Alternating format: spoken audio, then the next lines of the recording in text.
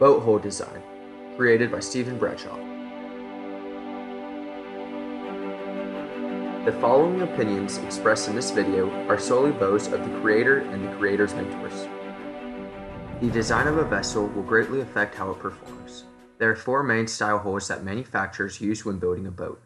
There are flat bottoms, which are what they sound like, a vessel with a flat bottom that usually has lifting strikes that run the length of the boat.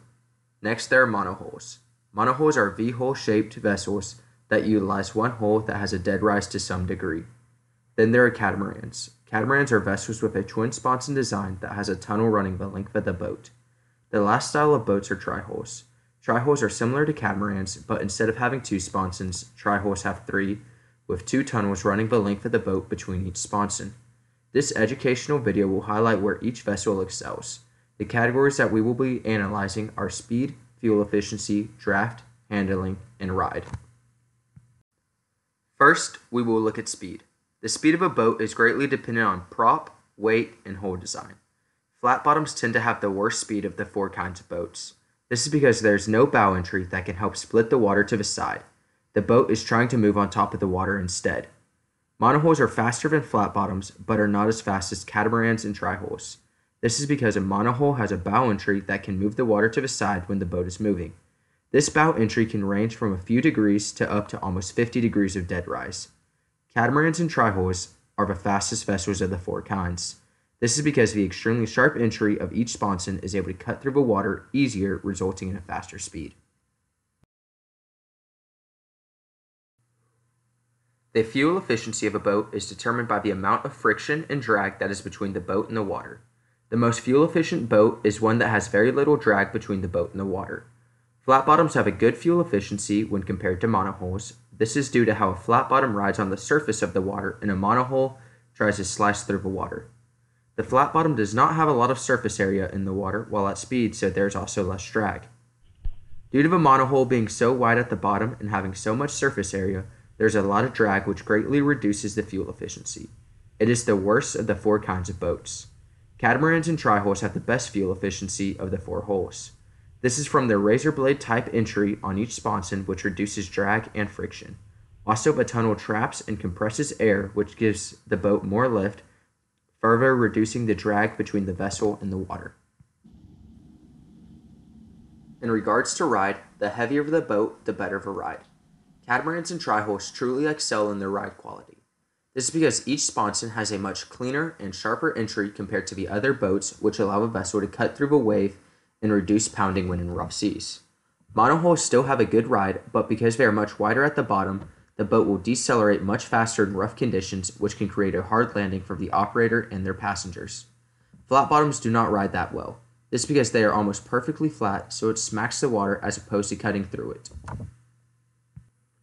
The draft of a boat is how much water the vessel will displace. Flat bottoms have the shallowest draft of the four different hull designs. This is from having such a large flat surface area to displace the water. Also, there is nothing hanging down from the boat that can hit something on the sea floor. Catamarans are the second shallowest hull design, then tri-hulls, then monohulls. Monohulls draft the most because all the force from the boat is focused on the keel, which drops it farther into the water to keep the boat stable. Catamarans are shallow drafting hulls because each sponson can counteract the downward force from the other, keeping the boat stable and shallow. This same concept is why tri-hulls also have a shallow draft. In regards to handling, flat bottoms are the worst. They are the worst because they have very minimal change in contour of the hull. This change in contour is what allows the vessel to bite into the water when in a sharp turn and prevents the boat from spinning out. Flat bottoms tend to slide in turns, while the other three hulls grab water and are able to bank into the turn. With so many different style boats in the market, and with so many different materials that they're made out of, the costs can vary extremely. Boats range from a couple $100s for a used flat bottom to multi-millions for sport fishing boats and yachts. Now, for the cheapest boat is a flat bottom. This is because they normally aren't very big. They range 8 to about 30 feet long. They're primarily made of aluminum, which is cheap to build and it is easy to work with. It doesn't require a lot of work like fiberglass. The next most expensive boat is the monohull. Now, monohulls are placed where they are because there's so many different manufacturers out there that build them, and they're all made out of fiberglass that it's so competitive that people are trying to knock their prices down. Now, catamarans and tri-hulls are the most expensive of the different boat hull designs. This is because there's not a lot of manufacturers out there, and the manufacturers that do build them spend a lot of time and money to get them perfectly right, because this twin sponson design is hard to perfect. Now, each style hull is made to perform in a specific area. With flat bottom boats being so shallow yet they ride poorly, these hulls are best in small, shallow bay systems where there is not a big chop, such as West Galveston Bay. Also, with flat bottoms primarily being made of aluminum, they are great for bays that have a hard shell where a hard shell bottom is prevalent. This is because the aluminum is able to take a beating and is easy to fix. For monohulls, they perform great in a wide variety of environments. They are common offshore boats because they can be found up to hundreds of feet long, and with their sharp entry, they ride good in rough water and can take on the big bay systems. Now, catamarans and tri-hulls are great boats for those who want to fish shallow but need to cross rough water.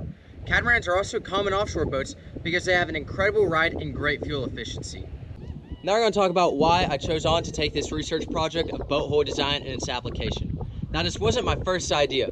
My first idea was to build a custom-made 20 feet long by 72 inches wide bay boat that'd be a flat bottom made out of aluminum. I had all my mentors lined up. I was going to build it with Boatwright Marine, who were going to help me out with the welding and the jig process, and I was super pumped to get started.